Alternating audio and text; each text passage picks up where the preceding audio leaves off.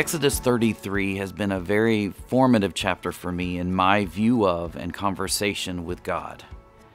At the end of the chapter, we learn that God is so holy that mere men like you and me can't even look at his face without dying. And you may think, wait, I thought God is love. Well, to that I would say he is the power plant of love, so pure, so powerful that we can't withstand it. Yet verse 11 says that this great and holy God talked to Moses as a friend. In the verses that follow, we get to witness one of these conversations, and what I noticed is that Moses talked to God as a friend as well. Moses was emotionally raw and honest as he vented his feelings, frustrations, and fears to God.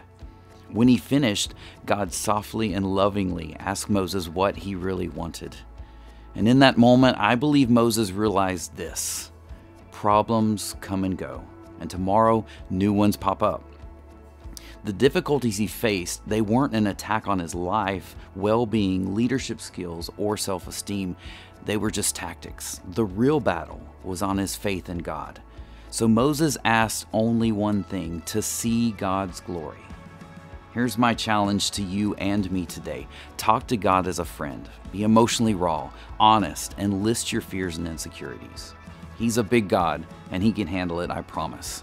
Then spend time focusing on his glory and his greatness, and watch all those other things pale in comparison. Listen to God's words in verse 14. And he said, "My presence will go with you, and I will give you rest."